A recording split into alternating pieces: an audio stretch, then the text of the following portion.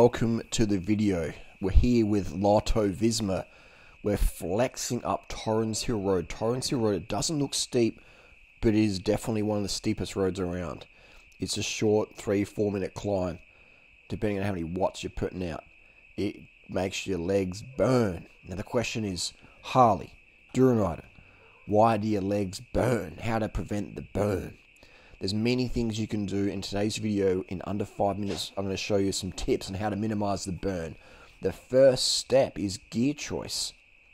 If your cadence is under 90, your legs are going to burn more. Why is that? Because there's more muscle contraction.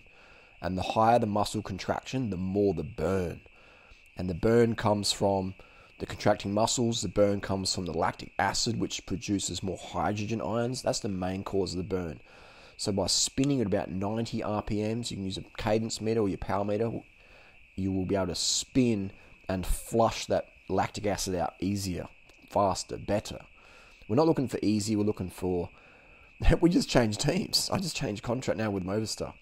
We're not looking really for easier, we're looking for better. Because if you get caught up in easy, when pain happens, you'll go, oh, there's too much pain, I don't like this. So I always focus on easy, easy, easy.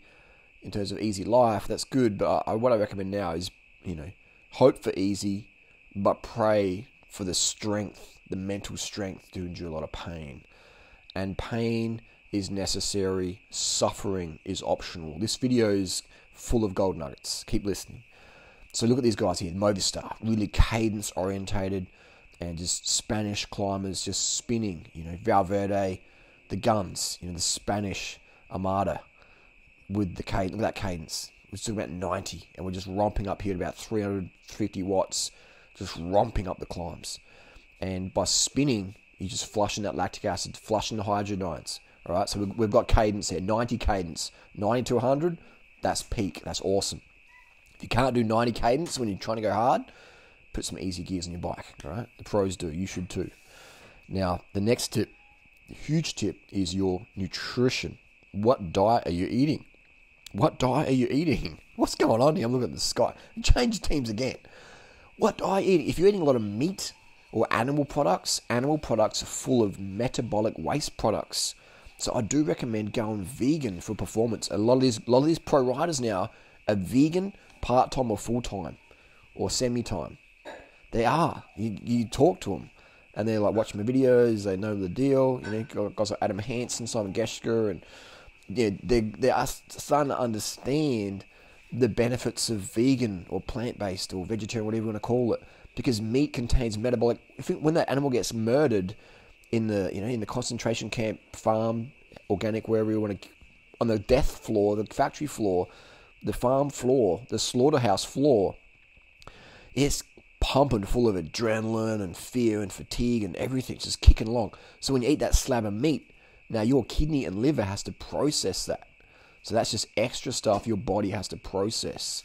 And so fatigue metabolites in your legs from your nutrition, from your meat, your dairy, your eggs, your fish, that adds up. And when you're chasing just 10 watts, some of these guys are chasing 5 watts. Some people spend $1,000 on a ceramic speed derailleur pulley to save 1 watt. 1 watt. All right, so if you're eating meat and dairy and have all these fatigue metabolites, your legs are going to burn more. And I've got to say, I've been a meat eater, I've been a paleo, primal, carnivore, whatever you want to call it, and I've raced at that level, raced at the same level as I do now. Actually, I'm fitter now, so I lie, but I've raced, at my own personal intensity level, and the legs definitely burn more on the meat. They just do. And this isn't me being vegan biased or whatever. This is just totally being honest and open. Your legs burn. The more meat you eat, the more heat in your legs. It's just fact. And this is what I noticed coaching thousands of people over the last 2 decades, is that the vegan riders have less pain. All right, they have less pain. Now the next thing is dealing with pain.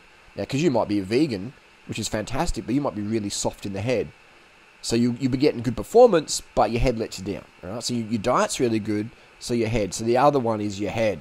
All right, you want to make sure you don't really give a crap. I mean, less pain's great, but you understand pain is necessary to some degree, but suffering is optional. Suffering is optional, all right? So get your cadence going, get your vegan thing going, get your carbs going, make sure you have a lot of refined sugar. If you're running out of muscle glycogen, your legs are going to burn more.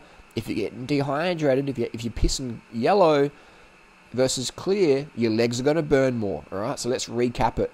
Biggest one, cadence. You want to have 90 cadence when you're pushing hard.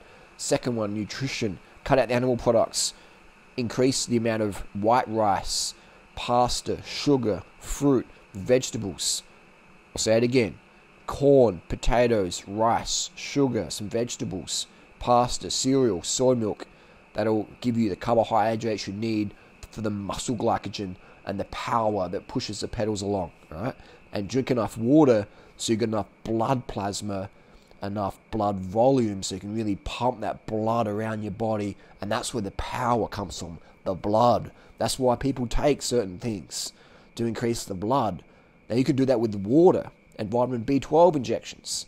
People say, I don't want to do that. I don't want to do that. Okay, that's cool. But if you watched 5 minutes of this video, you're probably serious about performance. And if you're not, click off and go and subscribe to Dr. Berg or someone.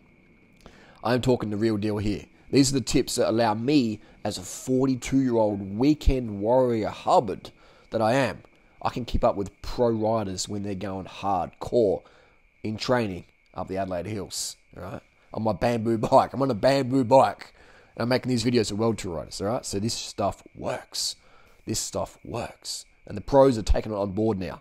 Fantastic. Fantastic. Mountain. He's near Chiang Rai's Kent. Yep. Good. Out the top of the mountain. Incredible. Like just, we're above the clouds.